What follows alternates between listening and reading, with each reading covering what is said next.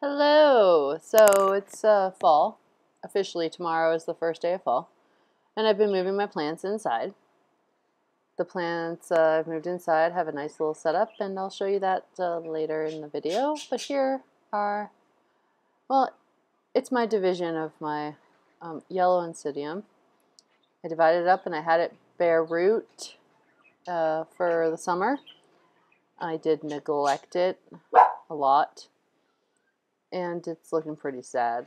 Although these new growths here look good, but the shrivelly bulbs over here, those happened as soon as I repotted it into semi-hydro.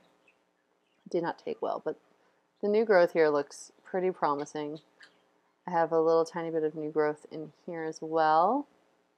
The leaves look awful, but they're in these pots, two kind of different pot setups, yet very similar. I'm really liking this one, and I'll tell you about why I like it so much in a minute.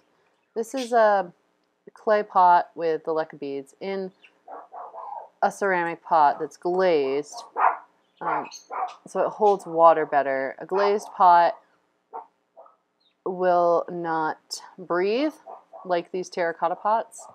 So having a terracotta pot in a glazed pot is almost like having a terracotta pot in a plastic pot. This one, no, it's really hard to get the pot out of it. It fits so well in there, but here you are. And these pots, these green pots, I have so many of them because they seem to come with all my Oncidiums that I get from Trader Joe's or whatever. They just have slits at the bottom. It's just a basic plastic pot. And it fits so well in the decorative pots, but it happens to fit so well in this deli container. Clear deli container. Super easy to get, super cheap. If you just eat some potato salad, you'll have some. And it fits. Look at that. It fits perfect in it. But it also fits perfect in decorative pots as well. But it also works really well for showing me exactly where the reservoir is. But also, I mean, because you can see where it was before, but you can adjust the reservoir. So if I feel like I'm going on vacation, I could put a lot more water in the reservoir of this plant. Therefore, it won't dry out as fast. And I think that is pretty cool. And I think it will work really well in the long run for these plants. And since it's such an easy thing to get a hold of, like I have so many of those green pots, and those deli containers are really easy to get. It's just basically recycling the plastic. And it's kind of a little bit more like a hydro setup in a way. It's still semi, but I don't know, it's a little more leaning towards the hydro setup. And we'll see how these plants do in this. Now I want to show you guys where I'm keeping my orchids for the winter and the little setup I got for them.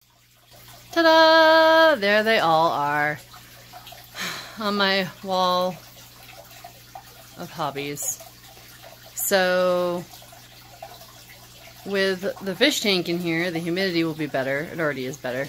My humidity is 25. Outside, I checked it. It was 11% outside. So this day's 25, 36.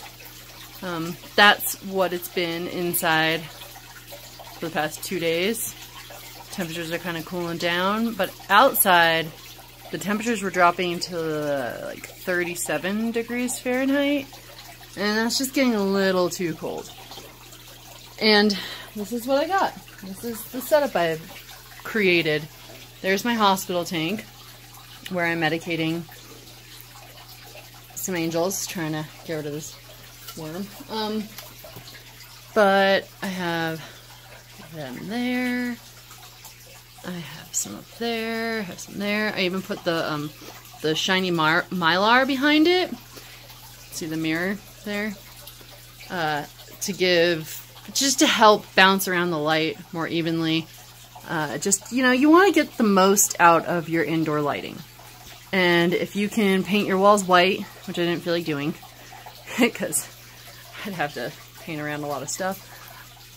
I put the Mylar in the back, which is super shiny and reflective. And I think it'll do a good job. So it's looking good.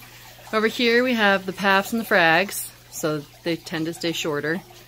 And then we have other shorter plants and the taller plants, Oncidiums. So it's kind of like Cattleyas and smaller Oncidiums up there, Cattleya types, Oncidium zygo types down here, and then frags and paphs. So kind of like how that worked out. Yeah, it's a lot of light, but all LED. Everything's LED. In my house, I'm trying to switch over all my lights to LED lights. Fish tank lights, LED. Some of my light bulbs, I'm switching everything over to LED. It's the way to go. So, we are ready for winter time now. Oh, I didn't show you guys my new plant. Well, I had this plant and I killed it. And I found it again. And, oh, the buzzer. Oh, the news. Oh, it hasn't. Okay, so there's a new spike here. I hope it does something. This plant, the last one I had, really didn't like too much light. So I think it'll be happy over here in the corner. But I just think it's the happiest, cutest flower. I just really like that combination. It's just so cheerful and cute. So I went and I bought it for way more than the first one. First one I got at Trader Joe's for like $8. And this sucker was like grocery store price, 20-something dollars. But I really had to have it. I really missed that plant. So, you know what happens like that. Oh, Twinkle's in bloom. I still have another spike on her. Let's do a little zoom out.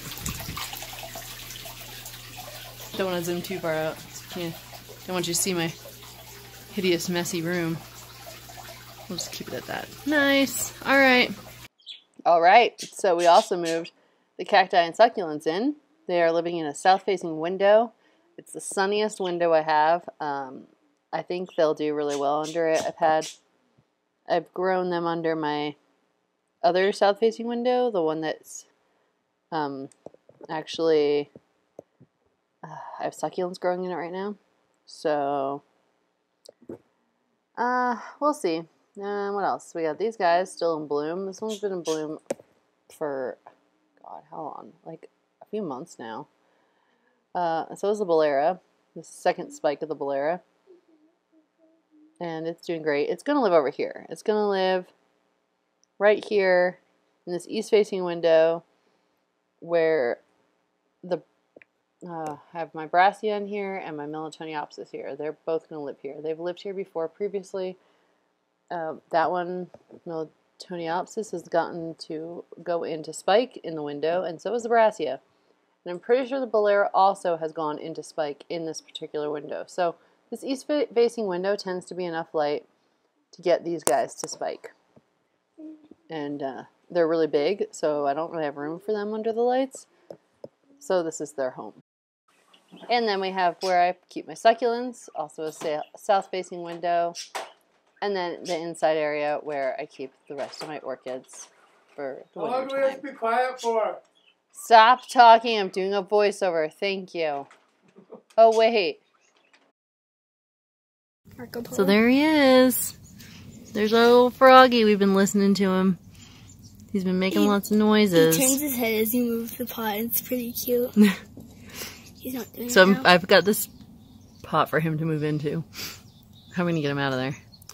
Or I could just make the whole entire yard wet and then I could just release him. I dare you to touch him.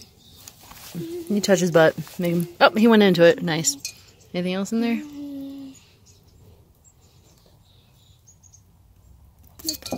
Okay. Well, I'll put him back in that shady little area.